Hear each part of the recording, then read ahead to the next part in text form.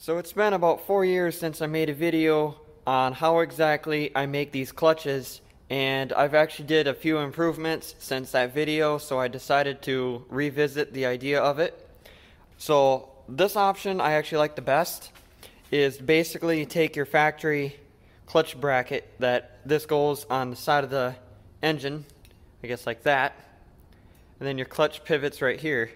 So what I've actually did is I actually have these bent pieces of metal, and I was going to drill a hole in there, and then the clutch was going to pivot on there like this one. But what you can do if you have this part is just cut it somewhere around here and then just weld that on the top of the battery tray, and then you can keep your battery tray also, and then you just have this under there. You can keep that bearing that's in here, and it basically works the same as it should, or it's basically making it like an ST16 style battery tray. And you can see a little bit more on this one on how exactly that would work. So I haven't tested this one yet, but this is just showing you a little bit of a concept on it. The other option, if you don't have a welder, is this right here.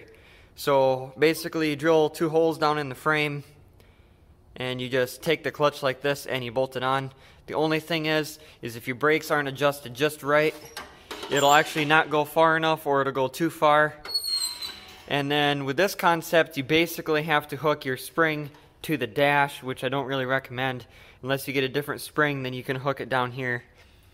So basically I recommend doing this a lot more than this.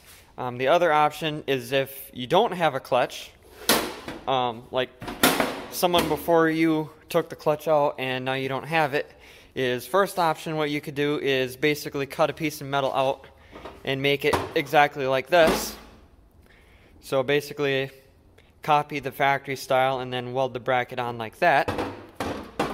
Or you can do this, where you take a flat piece of metal and put a bolt through the middle, have a spring going to the side frame right here, have that go down. You can put a pulley on here with a bent piece of metal that goes as like that, so you can easily push the clutch in. And then of course it'll just go like that.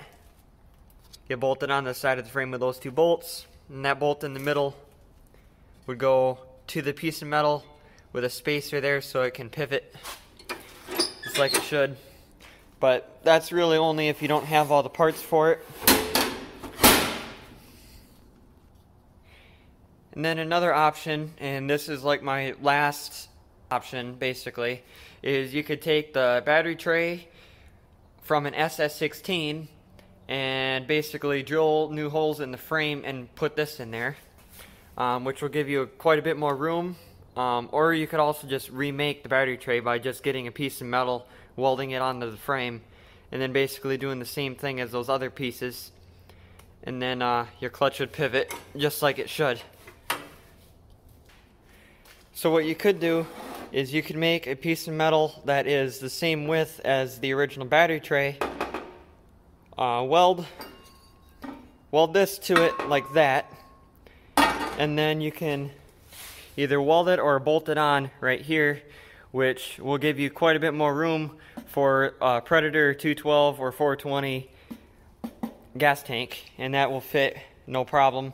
Or with this setup like that, you would have to use the factory Sears gas tank, which a lot of times they're either missing or they're too rusty to reuse.